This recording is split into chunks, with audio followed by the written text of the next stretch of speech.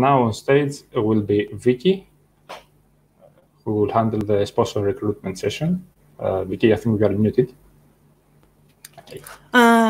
Thanks, Stephanus. So, hello everyone. I'm Vicky. This is a session where we bring in along and let our amazing sponsors to shout out about themselves and what jobs they have available. And this is an opportunity for all of you who are attending this session to ask companies questions. So how this works is each speaker will have 5 minutes, and I'll set a timer. And about 30 seconds before each speaker wraps, I'll pop in, so you get a visual that you have 30 seconds to wrap up. So for after each speaker, if you have any questions, you can go to the respective sponsor rooms on Matrix or head over to WonderMe. And if we have any time after the end of the session, we'll have a Q&A with everyone. First up, I want to bring up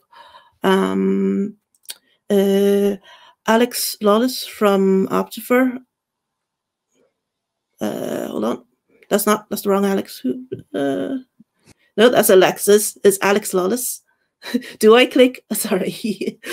Yes, Alex Lawless from Optiver. So I wasn't clicking. I'm holding my index card right now. It is all done magically. And you are our Keystone sponsor for the last, and this year you are, and you've been, and Optiver has been sponsored for the last 2 years, which would be amazing. So I will hand the floor to you if this once the slides once you share your slides, see if it's okay. Screen. Let's have a look. Let's see if I can find it. And I will get my phone ready with my 5 minutes timer start. Right. I'll pop my head back in around 30 seconds, so you have a visual cue that you have 30 seconons to wrap your presentation. So I'll leave you to it there. This is Alex Lawless from Optiver. Yeah, so no pressure there for being the first one up. Really proud to be a sponsor as well of EuroPython again. So we are Optiver. We are a trading firm, a bit different to what you might think of from most trading firms. A lot of people think of things like investment banks. Investment banks dip in and out of the market as they see fit. They're investing on behalf of other people. They also tend to be a bit directional. So things like GameStop was a hedge fund, and they wanted to go in a certain direction. With Optiver, we're known as a market maker. So actually what that means is we're using our own capital, our own risk, which is quite unique. We are non-directional. We're just trying to collate a lot of information to find out where we should price. And then we have to give the fairest price, because that's the only way that we can trade. You have to have the best price. To do that, technology is a massive thing for us. So we are a leading firm in this space. Systems play an essential role in how we trade, and our engineering teams work very closely with our traders to find this edge and make us competitive. The mindset's really important, right? So a financial exchange, let's say the London Stock Exchange, could change their infrastructure, which for some would be, this is a problem. For us, we want the people to go, this is an opportunity. This can really make us something here. Where are we? Well, these are the 2 new locations. So setting up for the second half of this year is Austin and Singapore. Last year it was just these 5. Amsterdam's where I'm based. That's our headquarters. About 500 of our 1,100 staff is there. But we also have Shanghai, Sydney, London, and Chicago. We are English speaking, which is good for me, to be honest. We will sponsor, we will relocate. We don't care where you are in the world. We just want the best people to come and work for us. We actually trade in about 50 different locations from Amsterdam. So Brazil, Canada, North America, across Europe. But in terms of where you can be based to work, it's here. And I'm going to talk a bit more about Amsterdam because that's where we are. So trading equals technology. Tons of cool facts here in my mind. From the low latency microwave lines to proprietary applications. What I really would like to talk about, though, is impact. So with Optiver, when you are building something, you can really see the impact within sort of 3-6 hours, as opposed to maybe when you're at a product company where it could be 3-6 months or more, and then a long time to build it. So what we talk about is you build it in the morning, it's trading in the afternoon. And that's really true. You can see the bottom line difference and get that quick feedback loop. So that's quite an exciting part of what we do. So how do we use Python, the big elephant in the room, if you will? It is our second largest programming language itself. Tons of different ways that we use it. Data is a really easy one, so it helps us with our APIs, but also to transfer this data. Again, this is very much related to Amsterdam, but there's 230 terabytes of data on a daily basis that comes across. When CME opens up, we could have 35 million packets a second hitting our system. So there's a huge volume there. Nico Damashi, I'm sure you're all aware of. He runs our Linux side. There's 1,000 bare metal servers there or over that. It's a very complex environment. We talk a lot about not counting in 5 nines for uptime, but actually a fail hard environment as well, which I'm happy to kind of talk about. We have a thing called kill switch, which Nico works on. And then also our monitoring side. So this is really important. And I'm going to touch on our jobs here. So with our jobs, data I've touched on, the software engineering is kind of the Nico piece, but this trading kind of site reliability engineer, they'll be on this picture. They will be in the trading floor. And they're really monitoring to see what's going on. They're optimizing, they're making sure things are working well, they're passing the data. And if they don't think we should be trading, then we pull from the market. So it's a really, really sort of important role that we have. Might sound pressurized, don't worry, loads of support. You don't need to have a finance background. Most of the people that join us do not. We provide a lot of mentorship. We have a course which is called Trading for Non-Traders. That Trading for Non-Traders does allow people to really understand how we're building things, but also on top of that, will allow you to actually trade for 5 days in a sandbox environment and see what it's really like. So that's quite a cool thing. My final thing is, I think I'm running out, I've got 15 seconds or so. We're looking for engineers, not executors. So a lot of people will execute and do what they're told. We think it's really important to find people who can engineer solutions, understand the nuts and bolts, and really come up with new ways of doing things. So that's what we're looking for. So hopefully that's the end of the slideshow, and that gives you a bit of a feel for what we do.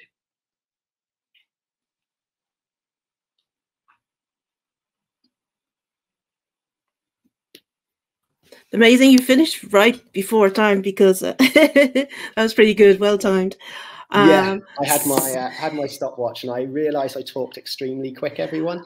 It's okay. I started mine like a few seconds after, so that's great. You have your timer. So maybe I should have told everyone to get their timers going as well.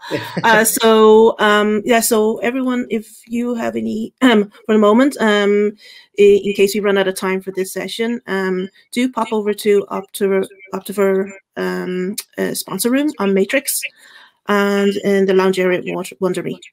There's a bit of a feedback. There's a bit of feedback at the moment. So, but yeah, let's on to our thank you again, Alex, and to Optiver.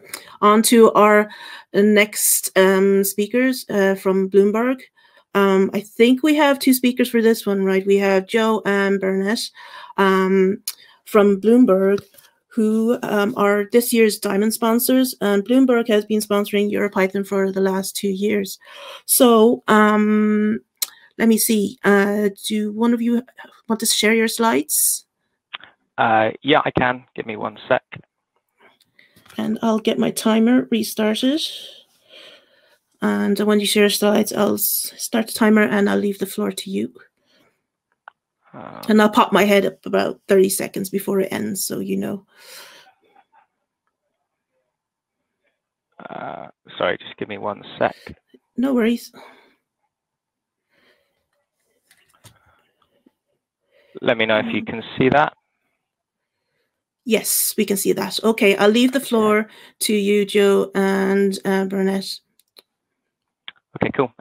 So yeah, thank you, firstly, everybody, for taking the time to listen. So yeah, my name is Joe. I'm here from Bloomberg. I'm a tech recruiter at Bloomberg. I've been here for about a year now, and look after hiring for our EMEA regions, as well as teams over in Asia Pacific as well. In a moment, I'll hand over to Bernat, who can talk you through some information about his role and some of the kind of projects and kind of opportunities that are on offer here for for Python developers and engineers. I mean, for those who don't generally know what Bloomberg do, we are a fintech company. We specialize in providing kind of financial market data, sort of financial tools, trading applications, and software. On the other side of the business, we also provide, we have a kind of news and media channel, but a lot of our business is focused around financial market data. So to kind of summarize, we have a number of kind of opportunities that we're kind of recruiting for at the moment. We're always on the lookout for excellent kind of Python developers, whether you're interested in building kind of client-facing services and features, or if you're interested in kind of building kind of infrastructure, tools, frameworks, and libraries that are used by our application teams, then we have a kind of host of opportunities. So I'm available kind of throughout the conference on Matrix if you want to kind of message and hear more about kind of opportunities. And I'm sure Bernat also will be happy to kind of answer any sort of questions that you might have as well. So with that, I'll hand over to Bernat, who'll kind of talk you through some of the things from his perspective. Okay, hi everyone. Yeah, so I'm Bernat. I work at a company for a bit over 5 years now, and I work in a team called the Data Technologies Quality Control. And just to give you a kind of like also how Bloomberg is related to Python, we hire over 6.5 thousand people globally. And out of that, I would say almost half of them are using Python in some shape or form.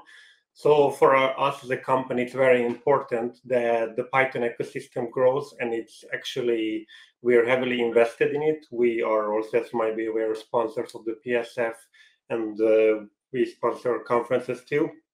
And our goal is to make sure that not just our engineers can contribute to the community and make the Python better, but also that we make sure that our engineers have the opportunities not just outside but inside the company.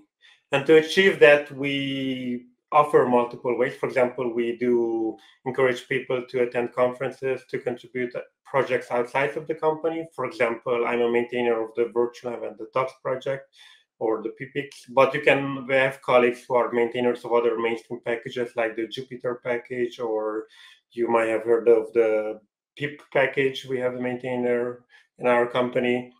And we encourage people within our teams to not just do this as the side thing for them. We also often offer them time during their work hours to actually help with maintaining these fairly prominent projects.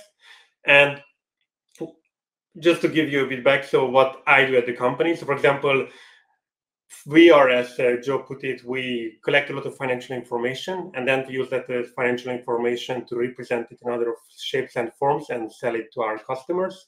And to do that, it's important not just for us to collect a lot of data, potentially millions of data points every millisecond, but also to be able to make sure that the data we collect are good quality, because the data that we present are actually used by people to make investments. So it's important that the quality of the data is of high quality. So for that, we offer to either heuristic tools to our financial analysts to express data invariant, but we also offer potentially more statistical machine learning based tools for them, which allows them to automatically check if a value is correct or not. Okay, and beside this pipeline, is a lot of opportunity for us to use Python as a language to quickly collect a lot of data with high quality. We also use Python then to reshape this data and reformulate it in other shapes. For example, we offer tools for our analysts, our users, where they can use Jupyter notebooks to dive deep into the financial data world and actually come up with their own answers. What is a good investment? What is a good plan for them to go ahead? And also offer them more high-level tools where they can have, for example, a map where they can see the oil tankers going throughout the world, which also, for example, is another way to present the data, which can help them make good financial investment decisions, because they get a better understanding, not just what the raw data is, but we also help them visualize it so they can actually understand it better. Okay. Right. That's great. Thanks, Joe. Thanks, Bernadette. That's a lot of information packed in. Time really flies. So, whoops, why? So, hello, Alex again. Don't know what happened there. Yes, thank you again to both of you and Bloomberg. And so, anyone have any questions? If we have time at the end of the session, as I said before, we will ask them here. But in the meantime, you can also pop over to their sponsor room on Matrix and in the lounge area in WonderMe. We should have more people in WonderMe just to get a good crowd going on there. So next up, we have a pre-recorded video from Microsoft, who is this year's Diamond sponsors. And they are our regular EuroPython sponsor. And we have Guido, who will be speaking in this video. So, yes, so if we can just queue up that video and we can get started. Okay. Hello, I'm Guido van Rossum. You may have heard of me. I created Python. I've recently joined Microsoft. You've probably also heard of that company, and it's changed. Since I joined, I've started a project to make Python faster. In particular, my interest is speeding up the heart of Python, the bytecode interpreter. That's a challenging project for a couple of reasons. First, the interpreter is a very complex piece of software. And second, we want to keep all public interfaces backwards compatible, including those for C extension authors. That's the so-called C API. Everything we're doing in this project is open source. All our work is reviewed by Python core developers, and you can already see some results in the main branch of the CPython repo, which is destined to become Python 3.11 next year. We have open positions on our team at different levels. For all positions, we require a strong background in C or C++. We're working in C, since after all, that is what CPython is written in, as the name implies. One of the open positions is for a manager. The team is expected to stay small enough that as a manager, you can also contribute significantly to the team. In addition, we have openings at the principal, senior, and regular software engineer levels.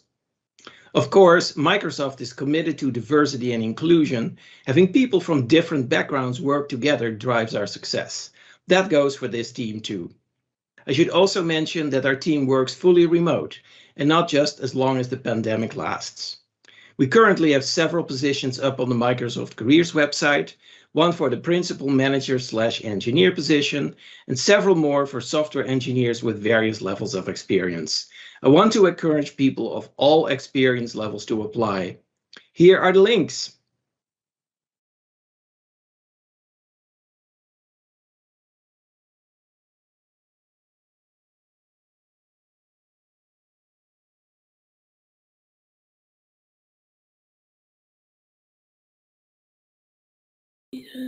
Cool. So that was Microsoft. So if anyone have any questions, head over to the sponsor room on Matrix. I'll repeat this at every part, and also head over to WonderMe as well for Microsoft kind of representatives, and you can talk to people there as well. So if Andy from Trayport is ready, are you all ready? Yep, I'm all good. So Trayport is our this year's gold sponsor. It's been sponsoring EuroPython since 2019, and we have Andy Ward here. And would you like to share your slides? Yes. How do I do that? I have a backup here just in case. Yeah. I think you might have to do it. My computer's being a bit strange today. Okay, I'm gonna try and share this. It's a PDF file here, so I'm gonna see what happens. I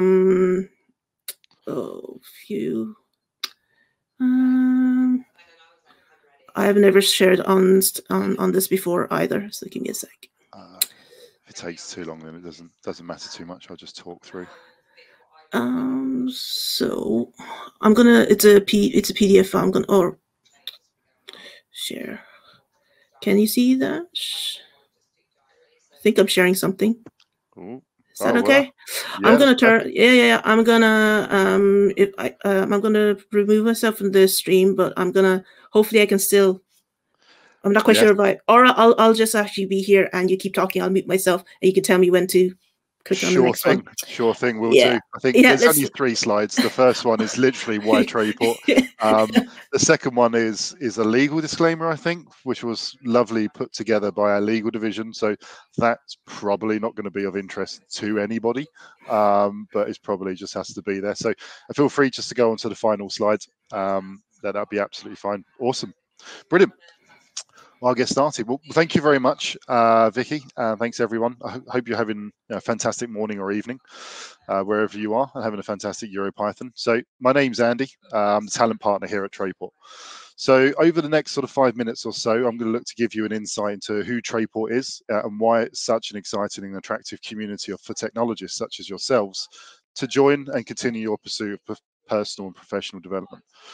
So I can already kind of hear you saying to yourselves, who even is Trayport? And I've never really heard of them before. Well, don't worry. I never heard of Trayport prior to joining 3 years ago. So literally 95% of the people I hire have never heard of us. If they have, they're either lying to me or they're from the energy commodity space as it is. So yeah, all good there. But hopefully I can talk you through this in a little more detail. So Trayport are essentially a fintech. We're a SaaS provider of energy trading solutions whose technology underpins around 80% of all power, gas, coal emissions and freight trading across Europe. Now, we have grown steadily and sustainably over the years from 180 people in 2018 to just over 360 and counting now. And we've acquired a number of key specialized businesses from across Europe and seamlessly integrated these into our business, which has enhanced our sense of community whilst promoting individuality and allowing each and every person to continue having a voice. So we now have offices in the UK, in Germany, Austria, Singapore, who are all delivering excellence to our clients on every continent, with the exception of Antarctica, of course, because there's nothing there. I believe that we successfully navigated the global apocalypse COVID-19 landscape, where many businesses were not as fortunate as maybe some of the others and people that you'll see today.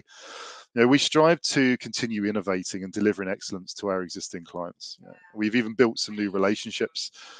We had the lowest attrition in our history, no redundancies, no furloughs, and we were able to hire close to 130 new heads last year. So through a sense of shared purpose, we each took accountability in our roles, and by thinking bigger, by acting smarter and building better systems, we're in control of our future, and it's looking pretty good. We've created a culture of engagement, which isn't easy, and it is developed over time. We encourage involvement, recognizing collaborative working and championing individuality. There is no such idea as a bad idea. It probably just needs a bit of refinement, but no such thing as a bad idea. Your development at Trayport, both professional and personal, is really very much led by you as the employee. So not really sure what else to kind of say here, really. Not too bad for a company that most of you have never heard of before, hey? So in summary, it's a place where our people are at the heart of everything we do. They are key to Trayport's continued success. It is a place where you will continue to work alongside like-minded and equally as passionate colleagues. Investment and trust will be placed in you to sustain your drive to keep learning, keep developing, and all of this whilst working to make a difference within the energy industry, but also, being involved in solving complex coding challenges each day. I mean, I don't know about you, but I'm kind of selling it to myself all over again. If you have any questions or you would like to know more about us, then please visit our live roles that we have on the job boards at EuroPython, or head over to our chat room and booth where you can speak to members of our people and to find out more from them and actually speak to the people who are living and breathing it each day. Alternatively, follow me on LinkedIn or something and reach out to me there. But yeah, that's everything from me. So, well, thank you very much, and yeah, thanks for the opportunity.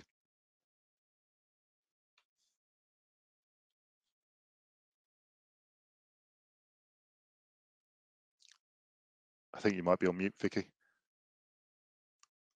I am indeed. Too many things to click.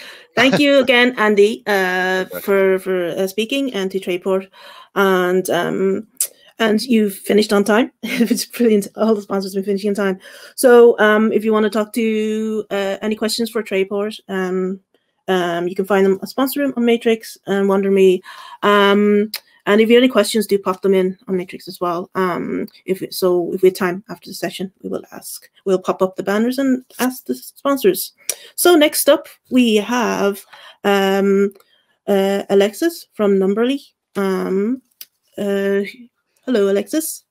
And Numberly's our gold sponsor this year and have been sponsoring since 2014. So as before, I am going to start my timer, 5 minutes. Oh, I won't start it until you share your slides. Yeah, I'll start it now. And I'll pop up 30 seconds before you end. So I'll leave this floor to you. Okay, thank you, Vicky. Hello, everyone. I'm very pleased to be with you. So I'm Alexis. I'm a CTO at Numberly, and I've joined the company 18 years ago. As Vicky said, we are proud sponsors of EuroPython for many years now. And as you can see, when it was physically possible to be all together, and we had some great moments there. So we can't wait to get back to physically be with you all. So EuroPython and Python in general is part of our DNA. It's important because we like to stand and to be part of the communities that we belong to. A little bit about Numberly, in case you don't know us. We are a MarTech company, which is a contraction for marketing technologist. Basically, it means that we help brands and companies to create a digital relationship with their customers or prospects by all the digital means at our disposal. So when I started in the early 2000s, it was emailing, that was the thing. And then social networks popped in, and today it's like audio podcasts or connected TVs, you name it. We are spread all around the world. So even if we are a French company at the start, we grew to be an international one. We speak English all day long. Everything we do and when we share between all of us is done in English as well. So there's no point in learning French unless you really want to try to learn this hard language. We have a lot of nationalities, of course, within the company. We have a lot of technologies as well. We don't do only Python, obviously, but Python is our #1 language still at Numberly, after English, of course.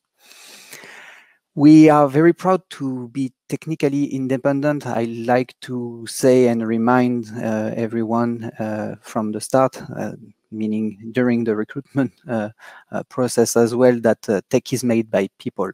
And that's people, their own skills, their own background, culture, and differences that make our technology stand up and that has allowed us to face all the challenges that the evolution of all the digital ecosystems that we interact with is doing very good.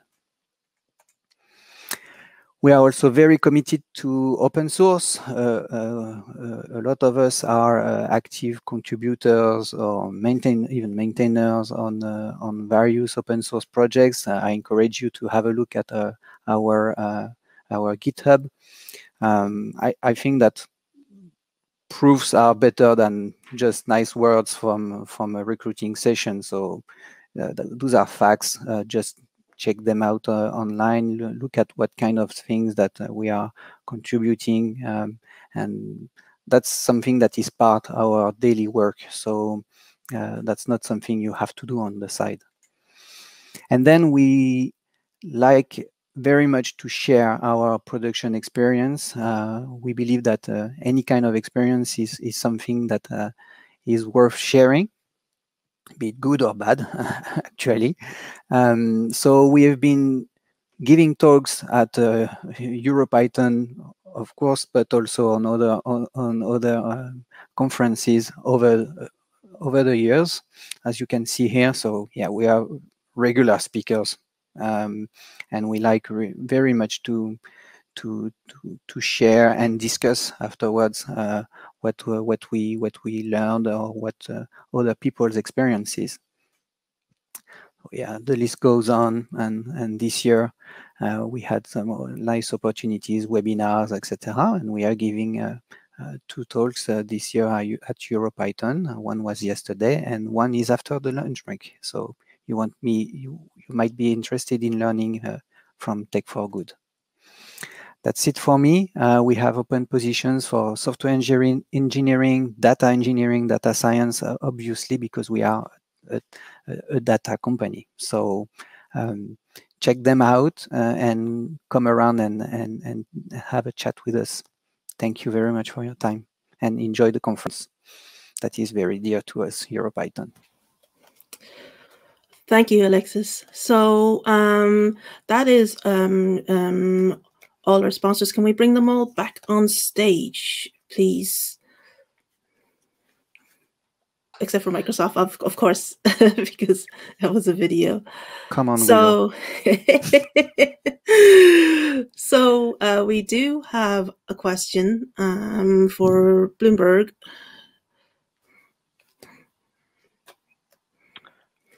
Yeah, so at the moment we unfortunately don't have any capability to hire completely sort of 100% remote roles. To give some kind of context, our engineers at the moment are kind of making a bit of a gradual return to the office. So we're kind of operating sort of a hybrid setup, spending sort of 2 to 3 days in the office, obviously depending on location. But yeah, if you're looking for 100% remote positions, sadly, we're not in a position to do that just yet. It might be something that we kind of review later down the line, but yeah, at the moment, no capability, I'm afraid.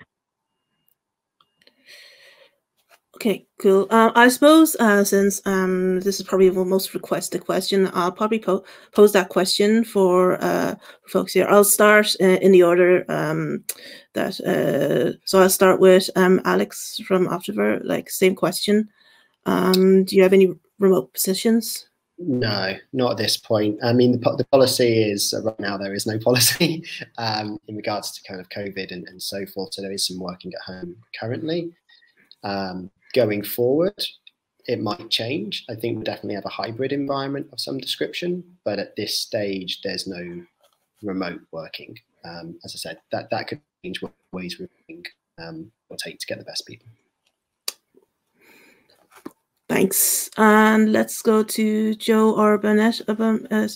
Joe, same question. Do you have any remote working positions for Bloomberg? Sorry, oh, no, sorry. You just answered that question.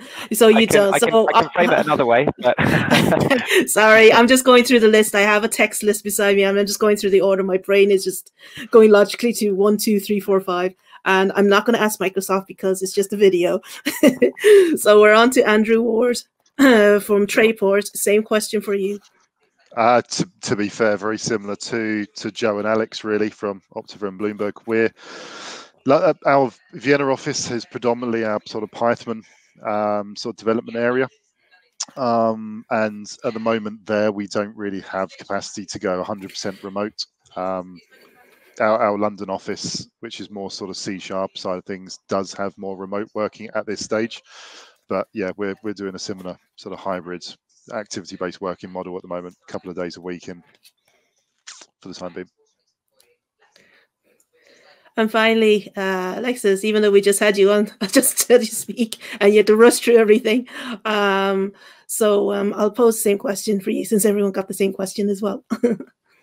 Thank you. And the answer is yes, absolutely. We are open to having people 100% remotely. That's something we already do actually, and we have one of our data engineers that is connected from Taiwan. He moved from France to Taiwan, and he's working 100% of the time over there. He's on our Matrix channel. So if you want to share or to know about his experience at working remotely, even fully remotely at Numberly, you can have a chat with him. His name is Sébastien. So yes, we are open to this, and this is something that we already do. Thank you, Alexis.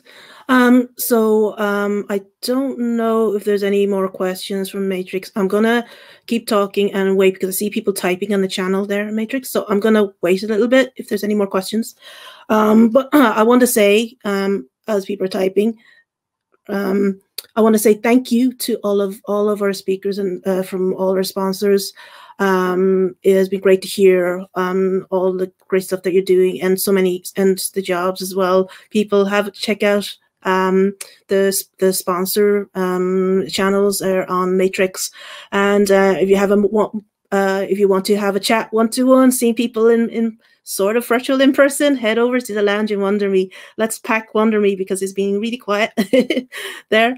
I still see people typing. I'm not quite sure, but I'm going to give another 10 seconds. Oh, there's one more question. I'm just going to grab. This one is for Alexis. I think because of the previous question. So let me see. Is there any remote internship position this winter and next spring, Alexis? Yep, it can be done as well as an internship. It will also it sometimes depend on the type of contract that your school has, but we have done it multiple times. So sure, let's have a chat about it. It's a pleasure. So for the person who asked that question, yeah, go head over and have a chat with Numberly at their sponsor room or at WonderMe. So if there's any more questions, I still see a lot of typing going on. So I'm going to ask one question while people are typing. Just as a very simple one. What's your single favorite thing working at your company? So this is giving us for you here. So let's have a quick one-liner from Alex from Optiver. What's your single favorite thing working at Optiver?